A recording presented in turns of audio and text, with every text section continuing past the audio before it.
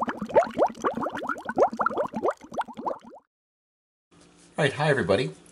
We are working through the Diploma review. This is the Trigonometry chapter. I'm just working through a word problem here. So what we got to do is come up with the equation of this graph here. It says a nail is caught in the tread of the tire at point N. Okay. Now, and we're given some specific information here. The tire has a diameter of 50 centimeters. Now that is telling me immediately that the radius is equal to 25. Now, granted, yeah, that may be obvious to you, but what might be less obvious here is that the radius of a tire will be equal to the amplitude of the motion. Therefore, my A value immediately is 25. Okay? Now, next it says, and it rotates at 60 revolutions, sorry, at 10 revolutions per minute. Now, what that's trying to tell me is the period. Now, I know that this is not quite as obvious to everybody here, but you got to just think about this.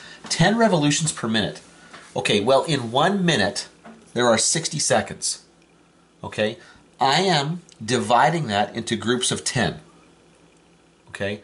Now, basically, remember, I'm revolving around 10 times in a minute. So in that 60, I'm dividing that into 10 here. Each one of those is going to be 6 seconds. That's the period. Okay, the period is 6 seconds here. Now, the question continues to say, after 4.5 seconds, the nail touches the ground. Now, this is supposed to be a little bit of a red herring. That 4.5 seconds is right here. That's not the period, because to go from here to there is not a full, complete period. That's only 3/4 of it. Okay? But however, a lot of people, if they saw a question like this in an exam, would jump and make that the period. So, additionally, the middle of the graph, if this is a tire rolling on the ground, okay, then the amplitude and the distance that the middle of the tire is, the axle here, has got to be the same distance to the ground as the radius. So in this case here, this has also got to be 25. So the D value here must be 25. Now, before I can put this into the equation, first of all, take a look at the structure of it and notice that there's no C value here. There's no horizontal phase shift. Okay, typically the diploma writers are pretty good about not making a question too overwhelming for people. Okay, and we know that finding the horizontal phase shift can actually be very, very difficult. But finding A, B, and D really shouldn't. So the only thing that I'm really missing in this case here is B. I don't know what B is yet. However, I do know the period.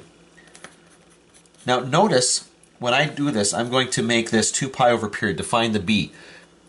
Word problems should always be in radians. Okay, I'm not even going to consider what it would look like in degrees because we shouldn't be using degrees. It should be in radians here.